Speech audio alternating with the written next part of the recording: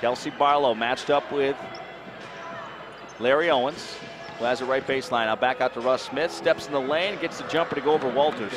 That's just too easy. You got to know where he's at. He's the most dynamic player, one of the best scorers. Yes, Adonis Thomas. Oh, he tried to kick opposite to Walters right there to steal. It was Russ Smith.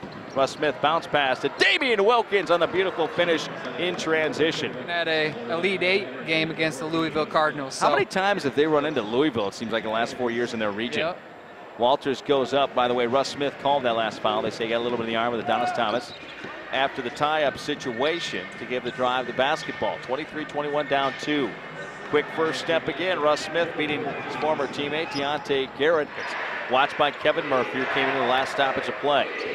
Darnell Stokes, kick out to Russ Smith for 3. Oh, and he beat the shot clock. Nice screen from Manny Atkins. Oh, Deontay Garrett got his pocket picked by Russ Smith. Russ back the other way with a two-handed slam. Boy, is he explosive and athletic. Let the ball roll up before he touched it. Now they'll start the clock as he comes into the front court. High screen from Stokes. Kicks into a second gear. Russ Smith flies down the lane with a two-handed slam past Walters.